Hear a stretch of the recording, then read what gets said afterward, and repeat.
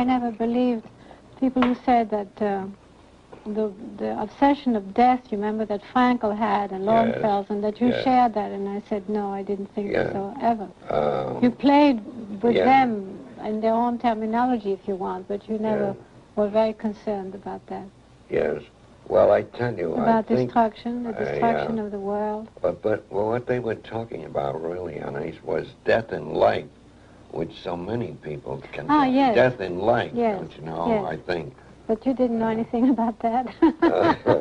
No, but I become more aware of it all the time, though. That there are people who are dead in life. Oh, yes, right. And that's the only death. That's the real death. Not this death when you depart the body, but being dead while you're alive. That's real death, I think.